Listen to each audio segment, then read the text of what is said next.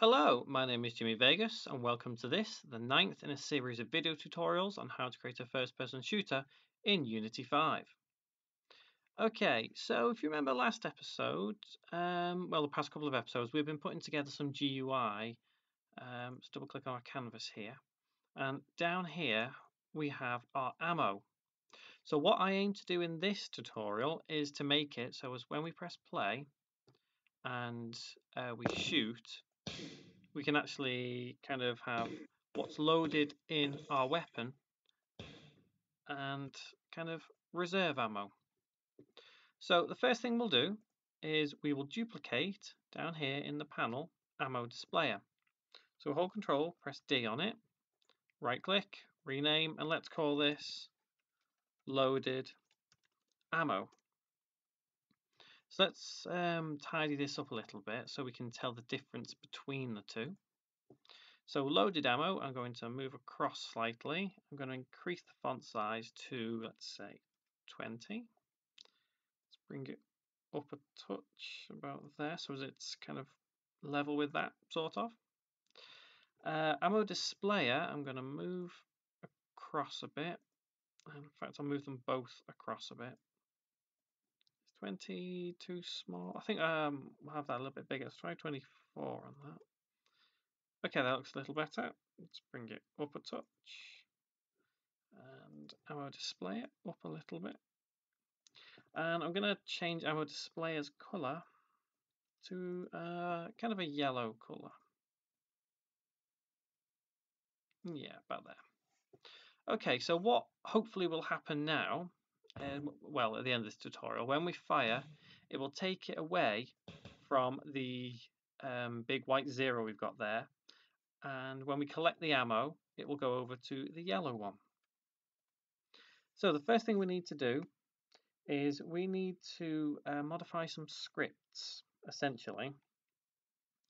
What we'll do is if we go into the scripts folder here, and we'll start in global ammo. So if you go into it and load it up in MonoDevelop or Visual Studio, whichever one you use, we need to add in, I think 5 lines, We need to do some variables and change down here a little as well.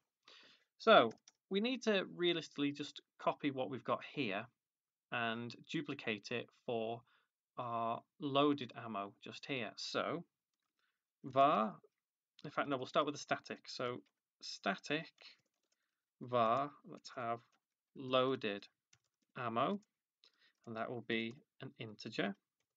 Remember, case sensitive. Next, we'll have a variable.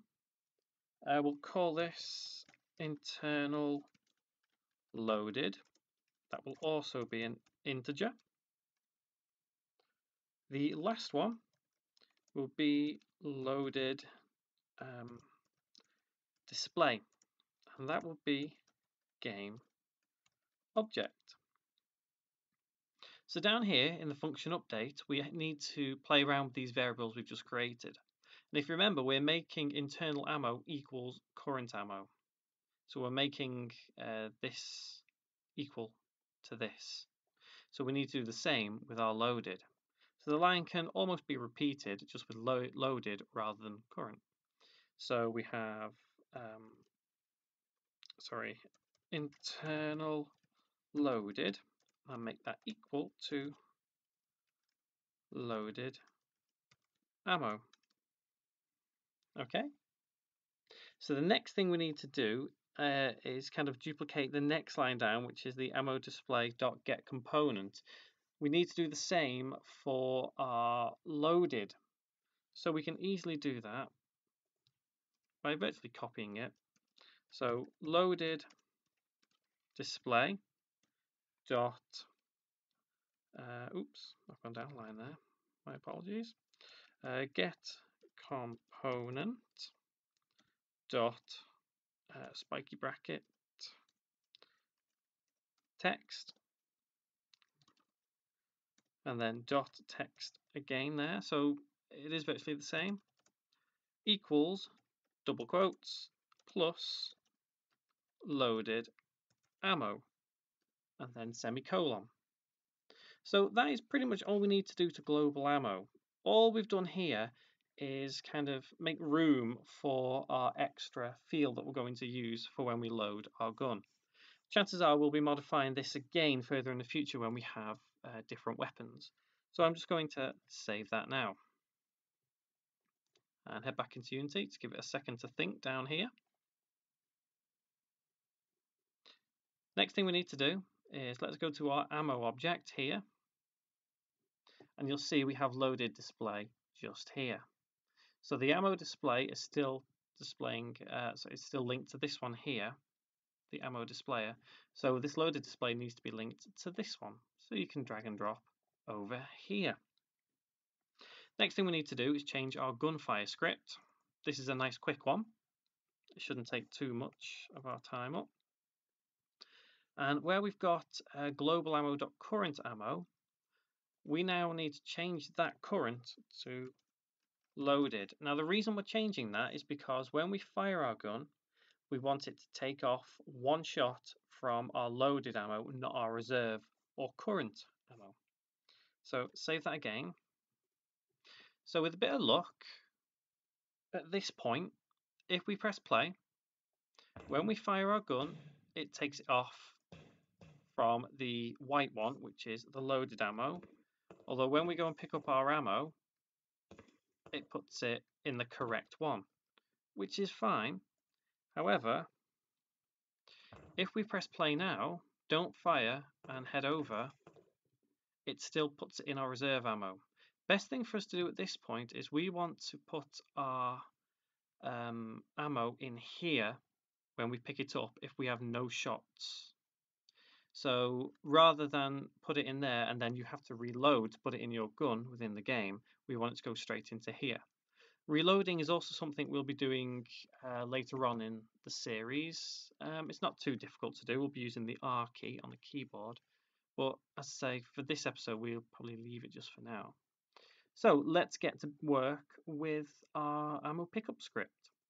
So over here, ammo pickup, double click, open up in Mono Develop or Visual Studio. Now we only have a couple of lines on this one, and it is always picking up 10 ammo when we go to global ammo. So what we need to do is we need to put in a couple more lines, and we need an if statement to make it say if our ammo is equal to 0 in our loaded section, then put this ammo in. If not, put it in our reserve ammo. So to do that, after where you've got ammo sound.play, because we always want that to play, we need to type if, and then we need to refer to our global ammo dot loaded ammo is equal to 0. Remember, that's a double equal just there. And then close bracket and then open curly bracket. So just to be clear, we're checking if our global ammo, loaded ammo, this function is, this variable, not function, this variable is equal to 0. If it is, we need to perform the following.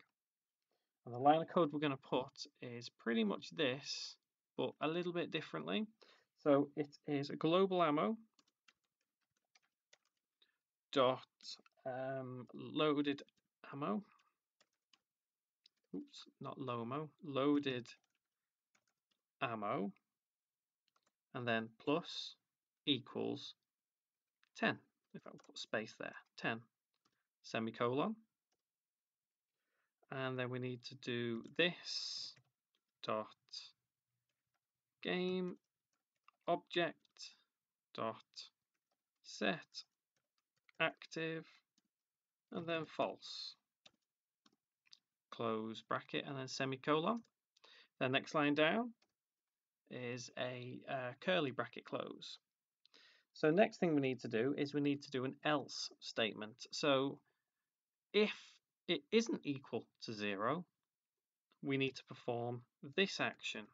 So else, open curly bracket, and then to be honest, I think we can use this line that we have right here anyway. So after you've got this .gameObject.setActive false, next line down, close curly bracket, and save your script. Head back to Unity, give it a second just to think about what we've done. We shouldn't get any errors. Nope, nothing at all. So now, if we press play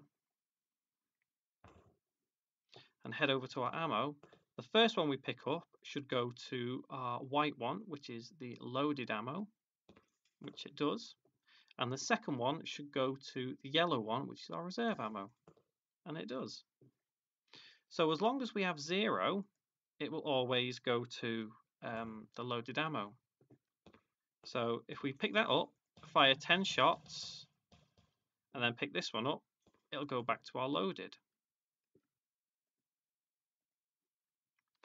At the moment, we can fire into the minuses.